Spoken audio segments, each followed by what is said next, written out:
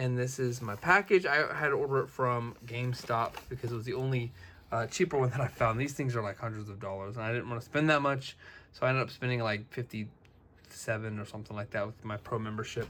And it's a used copy. Now, I don't know how this is gonna be. The first thing I noticed right out of the mailbox is here it's like bouncing around. Like it's not yeah, it's not fully stable. So I'm a little bit nervous about this. I spent $53 on this thing, and I don't want it to go to waste. So yeah, so I'm gonna open it up. Here, Parker, come over here and hold this phone for me, please. Just hold this for me while I open this, please. Yep, just hold. Watch your finger because the lens is right there. So just watch your finger. Just hold it as best you can. All right. I'll get my help here, just because I'm gonna open it up. We're gonna see. I don't know. Like I'm just nervous about that, how it's shaking around, and see, I got the receipt here. Hopefully, it's not gonna. Wait, this is a thing of sale because I sold it. Alrighty, all right. I'm gonna open it up, and we're gonna see. Oof, I don't like how it's just not even attached. All right, so the disc is a few fingerprints on it. Doesn't look bad.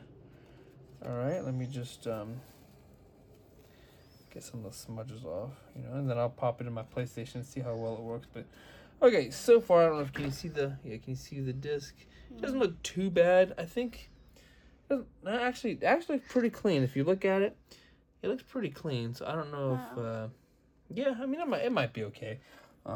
See if it snaps into place there. Let's take a look at the back, or the front rather. So this is the game. And here's the back. I got it from GameStop, from the online GameStop, and then yeah.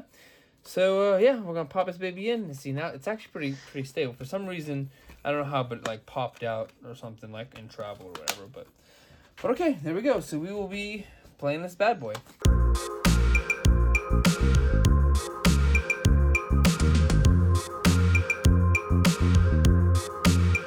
Hey, quick question. Who here owns the game Teenage Mutant Ninja Turtles Mutants in Manhattan? Anybody? Raise your hands. If you raise your hands, you're quite silly. Instead of raising your hands, just comment down below if you've actually played this game before or if you own it. So this game was released May 24th, 2016 for PlayStation 3, PlayStation 4, Windows, Xbox 360, and Xbox One, and I have to say it was a good time. So you can call this number. This game is not exactly like the classic Turtle games because there is no couch co-op. In fact, this is actually the first game with no couch co-op, but there is an online co-op, which kind of makes up for it, even now because people still play this game online today. That actually surprised me. After I was done beating the game, I went to the multiplayer mode just to kind of see what it was, and it was online, and I'm like, there's no way people are still playing this, and there was. I actually got into a game and played for a good while with 3 other people. It was pretty cool. So you're probably wondering, where has this game gone, and why can't you get it digitally anywhere? Well, that's not exactly clear. I'm guessing that the licensing just probably expired, and since the game was poorly received by critics and game reviewers, Platinum Games and Activision probably just decided not to renew the license. Hey, wake up. You gotta tell him to subscribe. Subscribe to Out of the Hat Gaming and like the video and ring the notification bell so I can go back to sleep. So now let's turn to this article that I just found the other day. It's from Polygon.com, and the article was published January 4th, 2017. And as the article's title states, Platinum's Ninja Turtles game pulled from digital stores after less than a year. Which, that to me is just crazy. But the article goes on and says, Platinum's game's poorly received action game based on the Ninja Turtles Teenage Mutant Ninja Turtles Mutants in Manhattan is no longer available for sale digitally. The game appears to have been pulled from all digital retailers less than 8 months after it first went on sale. So Mutants in Manhattan was released May 24th. This is crap that I've already mentioned in this video, but as of this week, which is back in 2017, this game is no longer listed available for sale on the PlayStation Store, Steam, or Xbox Games Store. The game is not available digitally through the Humble Store, whatever that is, or Amazon, though physical copies of Mutants in Manhattan are still available for purchase from the latter retailer. And as I was explaining earlier, it's not clear why the Mutants in Manhattan was unceremoniously delisted digitally, but in many cases, expired licensing deals are mostly to blame. Digital versions of The Amazing Spider-Man and The Amazing Spider-Man 2, both Activision published titles, were also recently removed from stores. A similar situation happened with Activision's Deadpool, which was also delisted from digital retailers in 2014, only to return the following year. In Polygon's negative review of Mutants in Manhattan, editor-at-large Justin McElroy, however you say that name, called the cel-shaded action game both mind-numbingly dull and insultingly repetitive, and the most insipid brawler in recent memory. And yes, I did actually have to look up what insipid means. Insipid means lacking of qualities that interest, stimulate, or challenge. Dull, flat, lacking taste or savor, tasteless. That's quite insipid. I really feel like that guy was a little bit harsh on this game because I actually thought the game was pretty good. IGN was also very harsh with a 4.9 out of 10, and Metacritic only gave this game a 44%. It just goes to show you don't listen to critics in some cases. But with that being said, why don't we turn to the actual consumer, the people that have actually played this game other than just myself, the people that actually matter.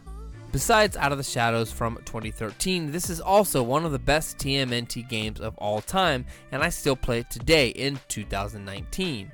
I seriously hope more games are made in the future. As a suggestion, the next TMNT video game should be either based off of Mirage Studio Comics or the trilogy of the 1990s movie. Now that would be epic. And I completely agree. Not a bad game, don't get what all the hate's about. Even as a non-hardcore Turtles fan, I've been wanting to play this on my PC simply because it's made by Platinum Games, whom I'm a big fan of since Bayonetta. 6.9 out of 10. That's certainly better than IGN's score. One of my favorite Ninja Turtle games ever because Nolan North does a pretty good job as Leonardo. He even sounds identical to Cam Clark from the original show. However, I wish Nolan reprised his role of Raphael from the 2007 movie, since he voices both Master Splinter and the Shredder at the same time. And I wish this game had 30 or 50 levels instead of just 9. I used to play this game all the time, and I came across it again and see they got rid of it. Why? The gameplay is fire emoji. The story is well written and follows the same characters and plot from the show, and it is genuinely fun to play.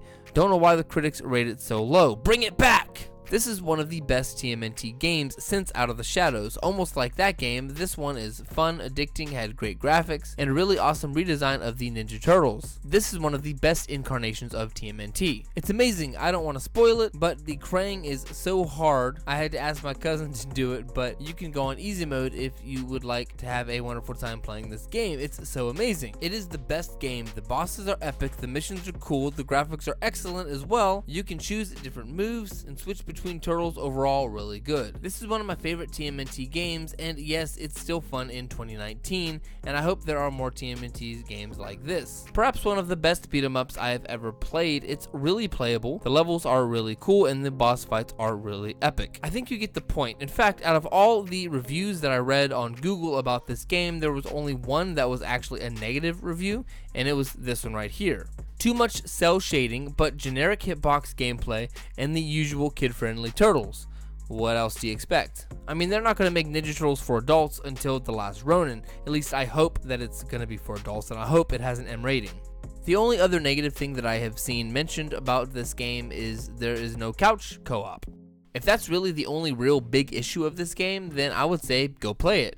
I guess the biggest downside about this game for me is that the only place that you can really get this game is anywhere that sells physical copies, like already used copies. I wouldn't recommend eBay or Mercari unless you want to spend upwards of $75 or $100 for this game. My advice, get it from the GameStop app. That's where I got my copy because it was the cheapest, only at like 58 bucks.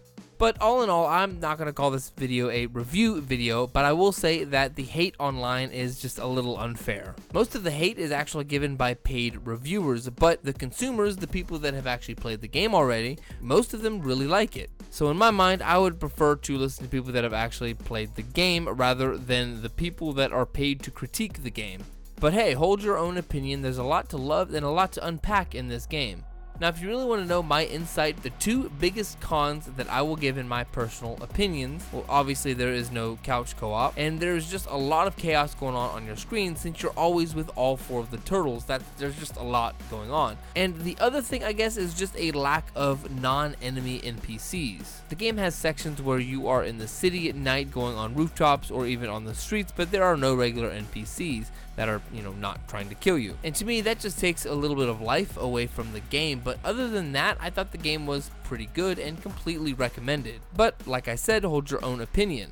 I will say this before I wrap this video up, there are still people that actually play this game online. I hopped into a session and it only took me a couple minutes to find 3 other people, and we were doing missions as the Ninja Turtles. Like, it was actually, I had a lot more fun playing the online portion of this game than I did the actual story mode. I had a lot of fun. So even after all these years, today in 2024, this game is still played, even with how rare it is.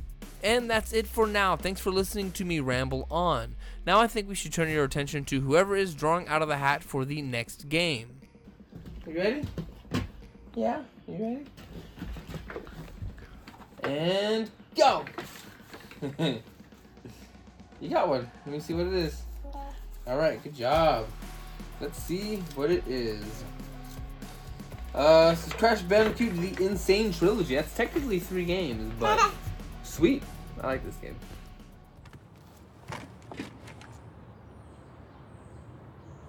Do you think? Nah. Come on, let's go. I'm thinking it's officially pizza time. Heck to the yeah! Finally! I could eat 100 by myself right now. Hey, do you think Bebop's giant money bag is still lying around? Mikey. Just kidding. But you gotta admit, 5,000 orders of breadsticks would totally rule.